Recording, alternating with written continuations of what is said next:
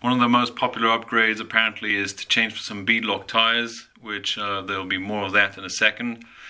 Funny thing is that this Traxxas of mine was delivered with the tactical unit wheels, which I find strange, and I've never changed the direction of these wheels, and I can see that this one is mounted backwards, so whatever.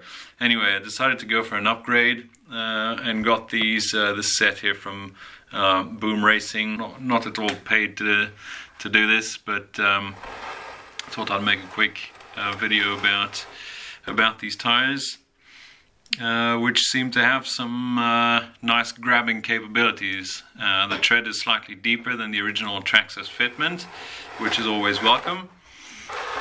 And in the same time, I upgraded to some beadlock wheels, which I'm going to show you how to put these together, because they're quite a pain in the butt.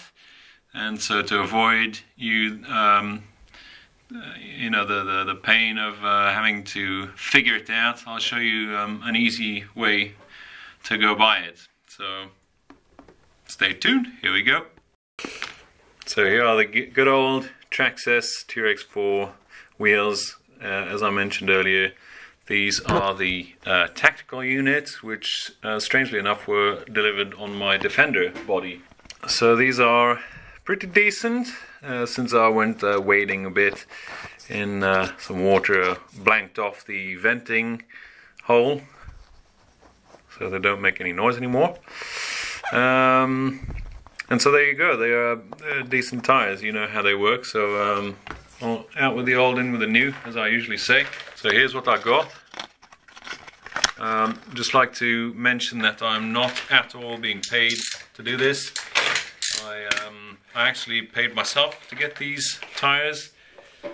It is, so from Boom Racing, apparently, Hustler MTX MC2 1.9.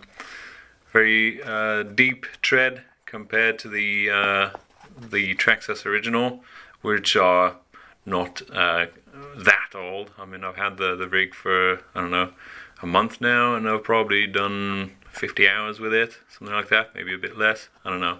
But there you go, these seem to have deeper tread than the original, and it has the snail slime compound, or so they call it. They do feel a bit sticky, but so did these when they were new, so, well, whatever.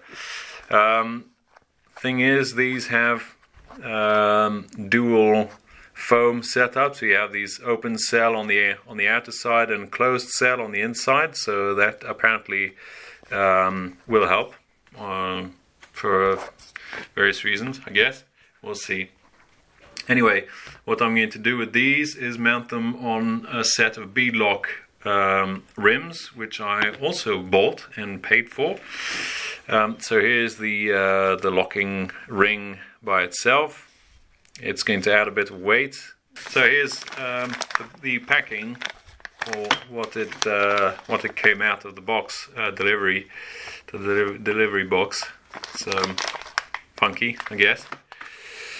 So let's get straight to it. Try not to scratch my new rims. So you have the inner parts. They come by pairs, strangely enough. There you have it. 2 pairs. And be extra careful not to lose anything here. Dump that, recycle it accordingly. Got the hubs and all the hardware basically, which is nice, very good. There's, I believe, in the other pack there was 1 extra bolt and 1 extra nut. The hex is exactly the same. If we measure, it's a 12 mil. Which I believe is, yeah, that's the case here as well. Problem is the this part here, the center of the hub, measures 4 mil, whereas on the rig itself it measures 5 mil. So first thing you have to do when you get your brand new beadlock rims is to drill a 5mm hole through the hub here. So let's do that. Hole, lay it nice and flat. Make sure it's obviously centered, and fire away.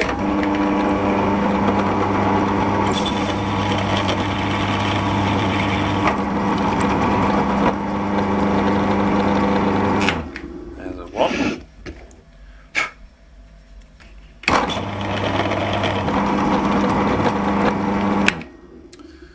And a 2. There we go.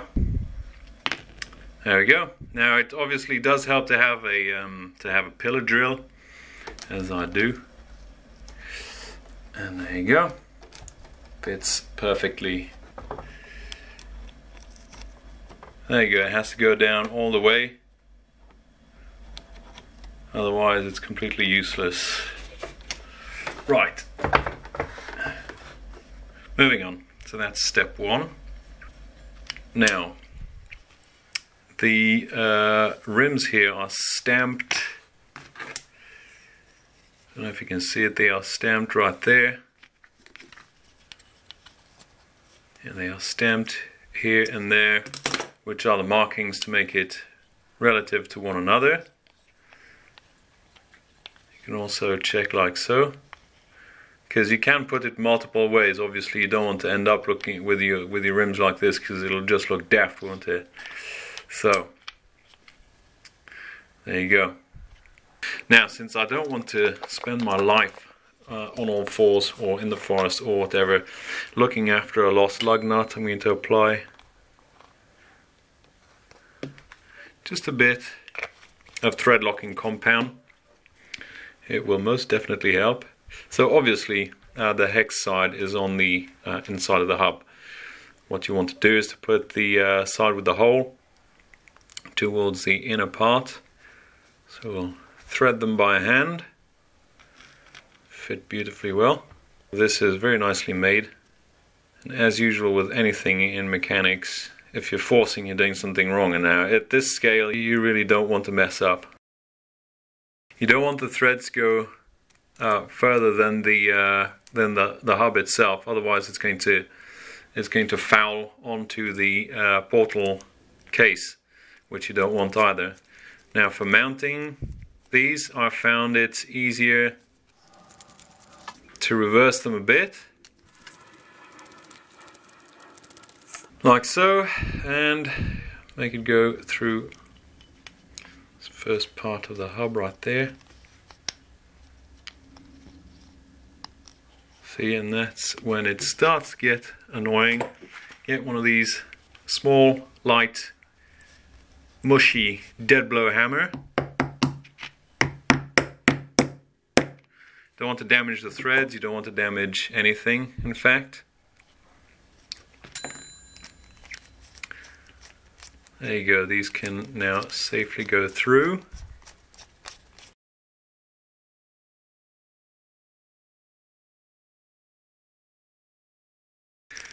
Use your fingers and you can actually feel when it's going to be flush with the flange of your of the hub.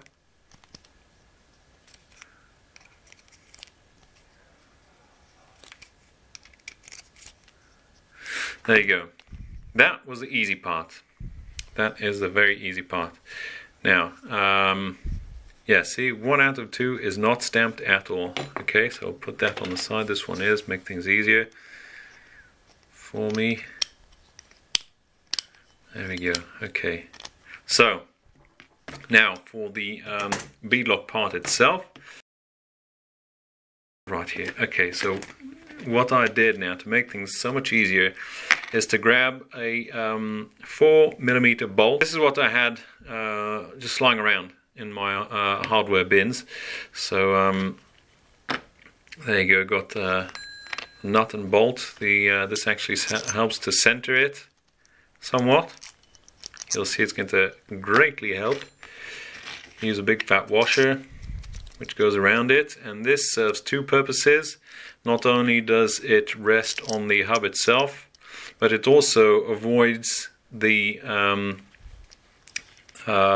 these threaded bolts to go backwards, which I had the case on the first rim that I built. So this is a little trick that will avoid you quite a bit of hassle once this is done. Well, you'll see later on.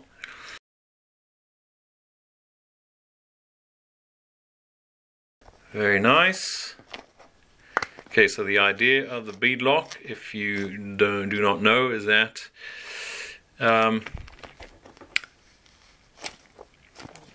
basically we're going to lock the bead. I can't put it any more simpler than that. So that's the aim of the game.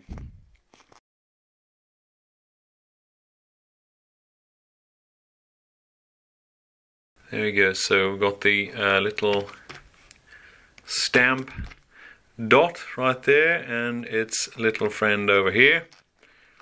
So let's put them facing each other.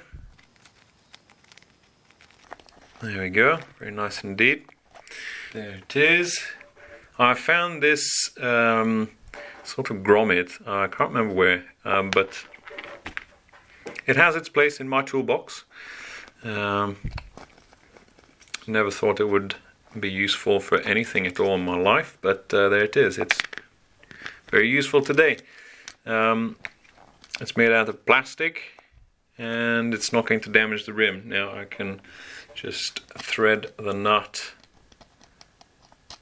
over my bolt right here. Use the correct socket, and now's the time you want to just barely put it against each other. Now's the time you want to seat everything nicely. There you go, and then keep going. And see, the aim of this is that it's going to thread the lugs nicely and automatically. You wouldn't believe the time I've spent on the first two.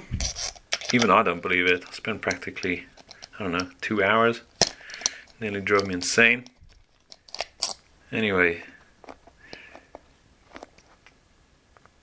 this is no good. Now, if any of you out there are mechanics and wonder if this is just as annoying as fitting a real life tire, it is. Highly annoying. I don't know.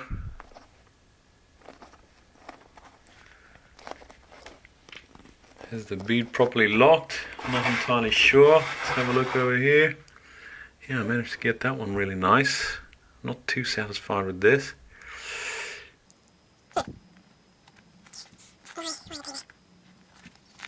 Okay. This, in my opinion, is not good enough. So I'll just back out and start again.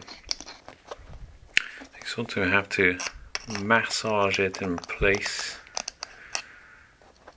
It's looking better. Okay, grab a screwdriver. That's looking better indeed. Obviously it can't be perfect, this is just a model, you know. You know what I'm saying? I won't say I nailed it, but yeah, should be good. Okay, so moving on.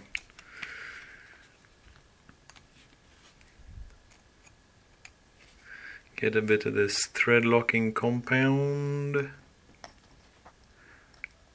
I hope this works.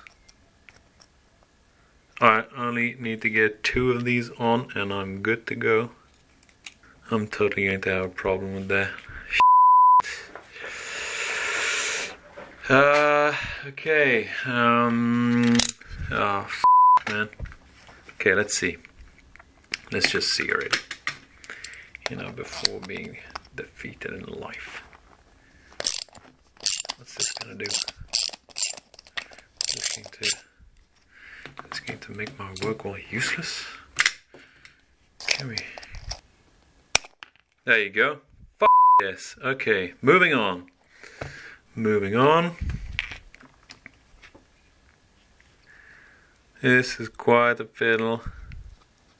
Again, you want to be extra careful when you're threading these. Take it easy, and then in a crisscross pattern.